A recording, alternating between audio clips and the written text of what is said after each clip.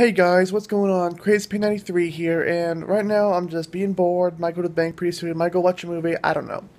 But yeah, today I want to talk about, this year in film, because this year, this summer of 2014 in the movie industry, the summer movie season is so far doing pretty damn good. I mean, I believe that this year is possibly going to be just like the year of 2011, because in that year we had Dawn of the Planet of the Apes, X-Men First Class, and now we have, or not Dawn, Rise of the Planet of the Apes, and X-Men First Class, and now we have 2014, Dawn of the Planet of the Apes, and X-Men Days of Future Past, and we have all these other great films, which I'm just thinking to myself, this year is possibly one of the great years, or this season's for the movie season.